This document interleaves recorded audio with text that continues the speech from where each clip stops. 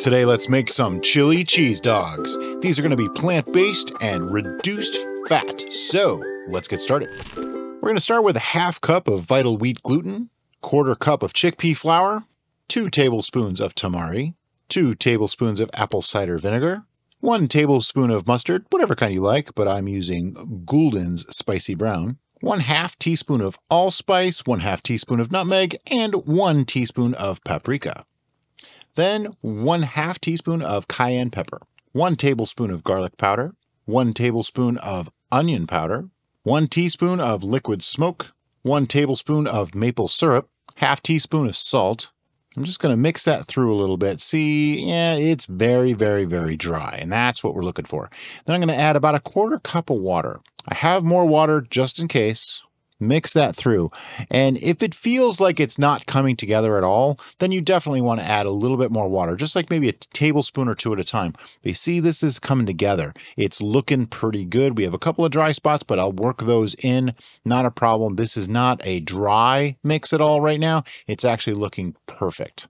All right, now that we have our mixture all blended homogeneously together, we do want to kind of get it out of this bowl, start really doing the kneading process. So let's get it out onto a cutting board. Make sure you get everything out of that bowl. You know, it's important. And we're just going to give it a little bit of a knead, not too much. It is wet. It's going to stick to the board a little bit, and that is okay. It's perfectly fine. You want this to be a little on the wet side so that we have a nice soft texture in the end. I do use a dough scraper to kind of keep it all together and just, you know, scrape it off and put it back in the mix. And sometimes it's easier to just do it by hand above the board. It's no big deal. Now I'm going to separate this into 4 roughly equal pieces. I never get the pieces exactly right. And, you know, it's not a big deal. That's the whole thing in home cooking is it's not perfect, but it tastes damn good. Okay, now what I'm going to do is I have 4 pieces of foil and 4 pieces of parchment paper, roughly the right size to roll up a hot dog with. So we're going to start rolling our hot dogs. I use the dough scraper to make sure it doesn't stick to the board. And then once I get it on the paper, I just kind of roughly shape it lengthwise is really what I'm looking for. Get it the right length.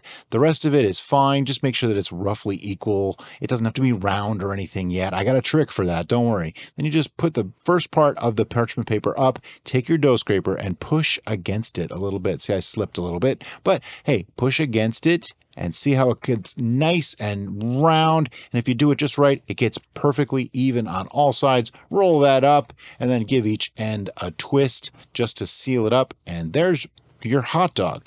But we want to contain that, so let's put it in some tin foil and do exactly the same thing. Just roll it over, pull back a little bit to form fit it. We don't want too much space. Seitan tends to expand when it cooks, so we don't want any extra. Roll that up and give it a little twist on the ends. You want these tight, but not so tight that they're dangerously tight and could burst. And like I said, seitan tends to expand. So you want to be kind of careful, make sure that there's enough layers of tin foil covering them so that you can make sure that they don't explode when they're cooking. And I'll just finish up the rest of these now and we'll get to the next part.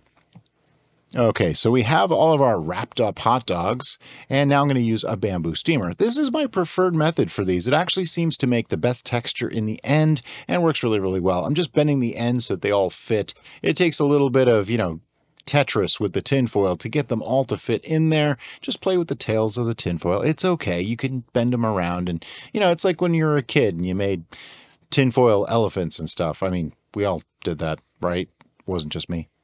Now that they're all in, we're going to put that on the steam for about an hour. What I have is a pot of boiling water, and I just put those on top of it, leave it go for an hour. While that's steaming, we're going to make our chili. For that, I'm going to use a 1/2 cup of TVP, or textured vegetable protein. And we're going to add some boiling water to that. I generally put in probably a little bit more than the 1/2 cup of water. That way, you know, just to make sure that it soaks all that up. I am going to add a little bit more water to it later. In a pot, though, we're going to add 2 tablespoons of ketchup, 2 tablespoons of tomato paste. Now, you can use all ketchup or all tomato paste if you really like. I think the mixture works really, really well. Makes it a little tangy, a little sweet, works really nicely. 1 teaspoon of chili powder, 1 teaspoon of cumin, or cumin, however you like to say it, 1 teaspoon of garlic powder, 1 teaspoon of onion powder, a half teaspoon of liquid smoke. We're just going to mix that together a little bit. So after about 20 minutes, we're going to take that TVP mixture, and there's just a little bit of liquid there. We're going to dump that all in. You want to make sure you get it all out. I mean, you know, you paid for it. It's your TVP. You should be able to consume it. And we want to give that a good mix. Now, you might be thinking there's probably not enough of the red stuff in here, but trust me, there is. You can just mix that through and you'll start to see it'll blend all together. And what we really did is we just flavored that TVP with the spices and the tomato products. And as you can see, look at that texture. It sticks together, holds together really nicely. Perfect for scooping onto a hot dog. Now we're going to start our cheese sauce, and this goes into the blender. Half a cup of cashews, 1/4 cup of unsweetened soy milk, 3 tablespoons of nutritional yeast, 1 teaspoon each of garlic powder and onion powder, a half teaspoon of salt, a half teaspoon of mustard. I'm, again, using the only mustard there is, Gulden's spicy brown mustard. You can use whatever you like, though. 1 teaspoon of lemon juice, and 1 teaspoon of olive juice. Now, this is literally the brine left over from, say, a bottle of Kalamata olives. And while we're blending it, we're going to add probably 2 to 3 tablespoons of water just to make sure that we get a good mixture and it'll blend. And here we go. After blending, let's get that lid off and take a look inside. A lovely, creamy cheese sauce. Nope, it's not going to pour. It's pretty thick, but it is quite spreadable. See that? There's that texture. Yum. Now, once that's all in the container, if you want to, you can actually just put a lid on this and put it in the fridge and store it and use it, dip vegetables in it, whatever you like to do. I'm just going to put it on the side and we'll be ready for the hot dogs. I like a little bit of topping on my chili cheese dogs, and today it's going to be onion. Some people like jalapenos, some people like relish. I like diced onion. So I'm going to dice this onion up in the smallest dice I can possibly do by hand. Just don't make it mush. We just want a very fine dice.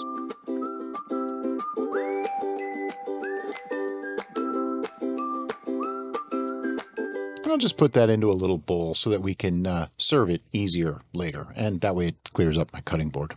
All right, the hour is up and our hot dogs are done steaming. Let's do the big reveal. And they look exactly the same, only slightly more steamy. Just take them out of there, let them cool for just a few minutes because, you know, they're hot, thus the gloves. Now, when it comes to unrolling, I know a lot of people like to try to save the foil, and I'm all for that. I'm horrible at it. I can't do it. So I try, but every single time I end up tearing it and I just kind of, whatever, I'm done.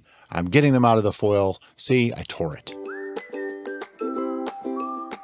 And then we just unroll it out of that parchment paper.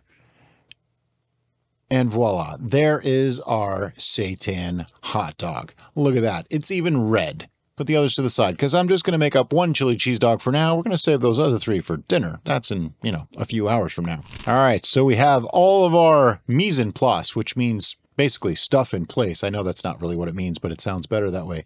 And I have a bun here. It is not a whole wheat bun, and I apologize for that. I can never seem to find whole wheat hot dog buns. I should probably just make my own. Notice the springy texture of that hot dog. See that? That's perfect. That's what you're looking for. See, those buns they're just not quite big enough. Now let's apply our chili and, be generous. There's no need to skimp. I mean, a chili cheese dog is not a chili cheese dog unless it makes an absolute mess when you try to eat it. So it's supposed to be messy. It's part of the definition of a chili cheese dog.